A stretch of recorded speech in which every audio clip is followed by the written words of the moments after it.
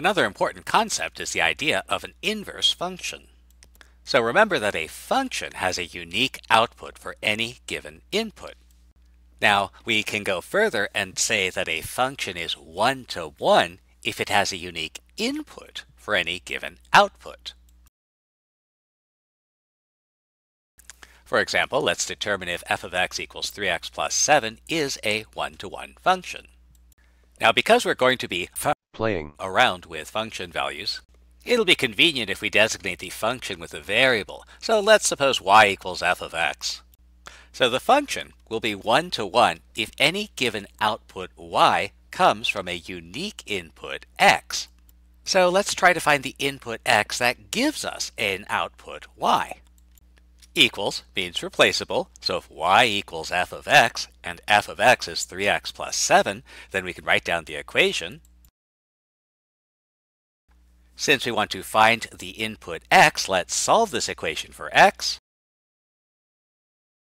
Then any given output y can be produced by the input x equal to y minus 7 over 3. So again, the question is whether or not any given output y comes from a unique value of x. Well, if I have a specific value of y, there's only one possible value for this expression, y minus 7 over 3. So this function is one-to-one. How about this function? Again, suppose we let y equals f of x. The function will be one-to-one if any given output y comes from a unique value of x. So let's try to find the input x that gives us an output y. Equals means replaceable, so I'll write down the equation. Now, if y is a specific number, this is a quadratic equation which will in general have two solutions. And that means that most output values y will be produced by two input values x, and so this function is not one-to-one.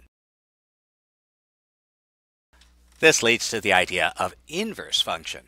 If a function is one-to-one, then, because it's a function, every input has a unique output, and because it's one-to-one, every output comes from a unique input.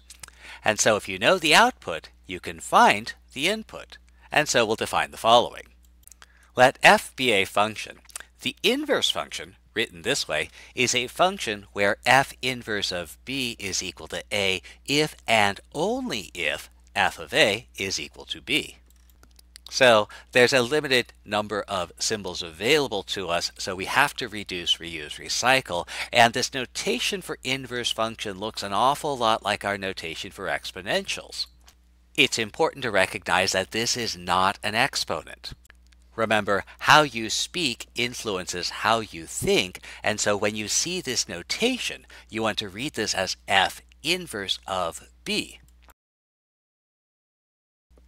And so that leads to the following. There are three important things you want to remember about inverse function notation.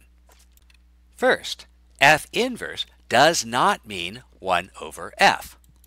The minus 1 indicates that it's an inverse and does not represent an exponent. Second, f inverse does not mean 1 over f. This minus 1 isn't an exponent. And, most importantly, f inverse does not mean 1 over f. So let's find an inverse function. So definitions are the whole of mathematics, all else is commentary. If I want to find an inverse function, I can start out this way. Suppose f of a equals b. Then f inverse of b should give you a. And that's straight out of the definition of what an inverse function is. Well, equals means replaceable. So if I know f of a is equal to b, I can replace f of a with equals means replaceable. Since I want to find f inverse of b, I really want to find a. So let's solve this equation for a. Equals means replaceable. So I have a is the same as f inverse of b, so I'll replace. And so now I have f inverse of b. Oh, wait a minute. We didn't want to find f inverse of b. We wanted to find f inverse of x. Well, that was a huge waste of effort. Or was it? If I want to find f inverse of x, why don't I replace b with x? And that gives us our inverse function, f inverse of x. How about a different function? Since this is a different function, we must do something completely different in order to find the inverse. Or not. We don't have to. We can rely on our definition of inverse function once again. Suppose f of a is equal to b, then f inverse of b is equal to a. This suggests I want to find f inverse, so I want to find a, so we'll solve this equation for a. Equals means replaceable. I have a.